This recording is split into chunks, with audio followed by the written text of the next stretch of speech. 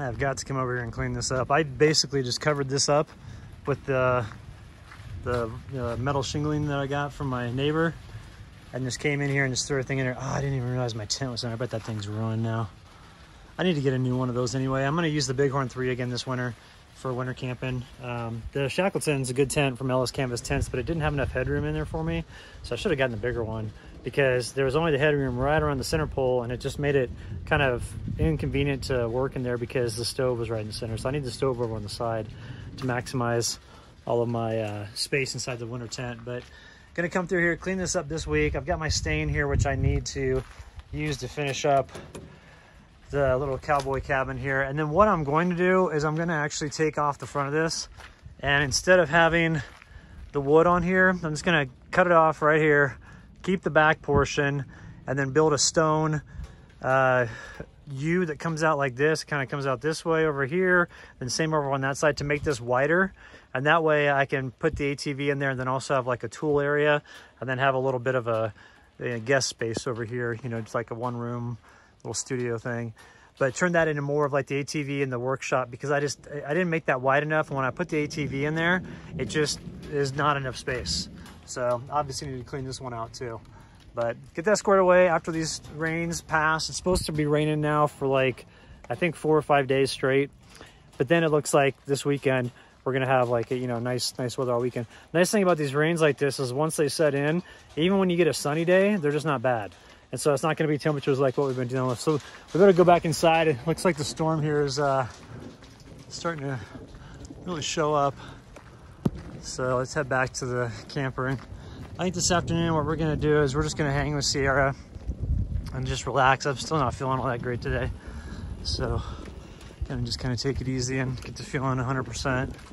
And then we'll be good to go. It won't be too long before I can dial in the hot tub and have that going during monsoon season. So a couple more rains to really get the humidity up and get all the biomass on the ground, you know, covered up and a bunch of filled with a bunch of water, and then I'll be good to go. So it's so nice to have like the hot tub going, and then you watch the storms come rolling in from like this area down over here.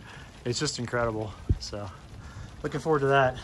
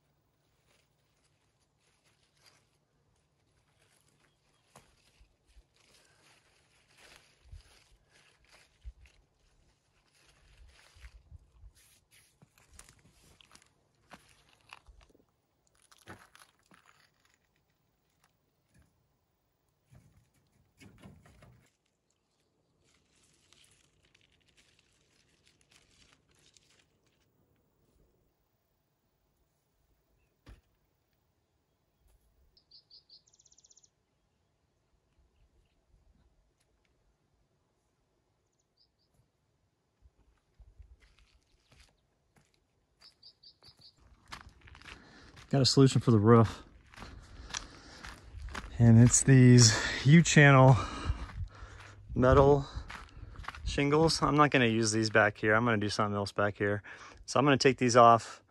Well, I'll probably wait until I clean this out. But I'm gonna take these off and use them for the front. And I didn't think I had enough, but then I forgot that I had all these stored on the side over here. And so I've got an additional, let's see. 1, 2, 3, 4, 5, 6, 7. 7 more, and then there's a total of, let's see, 1. Oh yeah, there's 4 up there. So that's a total of 11 that I can use. And those are plenty big. And I think that'll look cool over the front of it. And also too, those things are super lightweight compared to the shingles. So it'll make the front of it much less weight, which would be nice. And I think it'll look cool too. And so we're gonna use those for the front.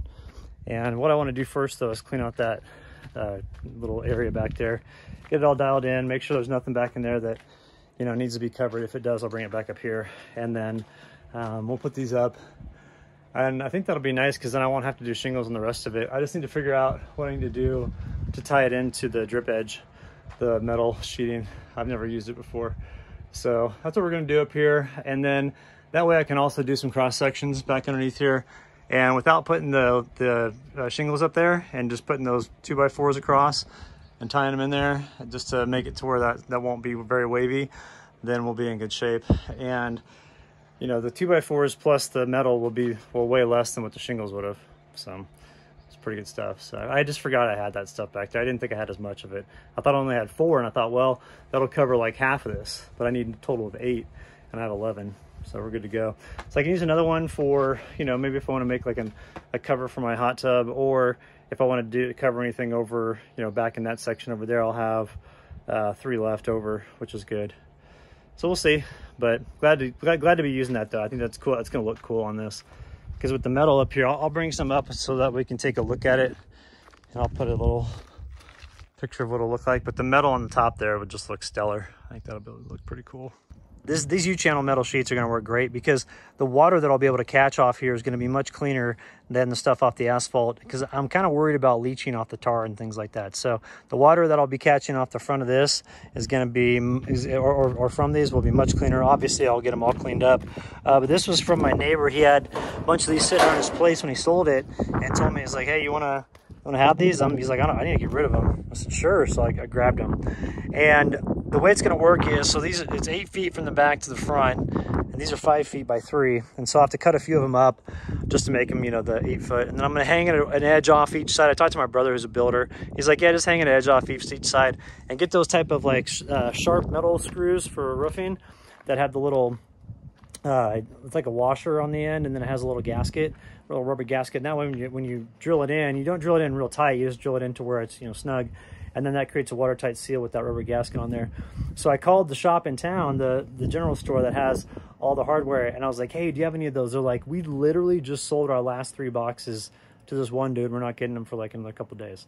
So I don't feel like driving all the way to like Flagstaff or Prescott, you know, for supplies, which that's an hour each way, for regardless of which one I go to. So I think we'll just kind of hang tight here and ride out the storms for the next couple days, and then maybe go over the weekend when we need to resupply for our groceries and all that stuff.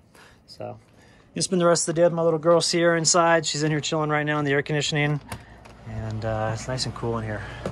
So we're just gonna wait for the storm to show up, and in the meantime we'll be in here relaxing. Yeah, right, sweetie.